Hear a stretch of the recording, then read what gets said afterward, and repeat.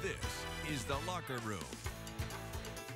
Well, welcome back into the locker room. The TinCaps getting back into the win column recently with their series against the South Bend Cubs. The Caps looking to keep that momentum going here tonight. Let's get down to Parkview Field. TinCaps eyeing their third straight win here tonight.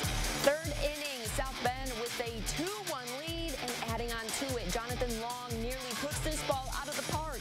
Settles for a 2 RBI double. Cubs go up 4-1. And they'd add 2 more, go up 6-1, but the Caps would rally now. Bottom 3, Albert Fabian just flicks a double down the line here and left. Ethan Salas and Jay Beshear scores, cuts the lead to 3 now.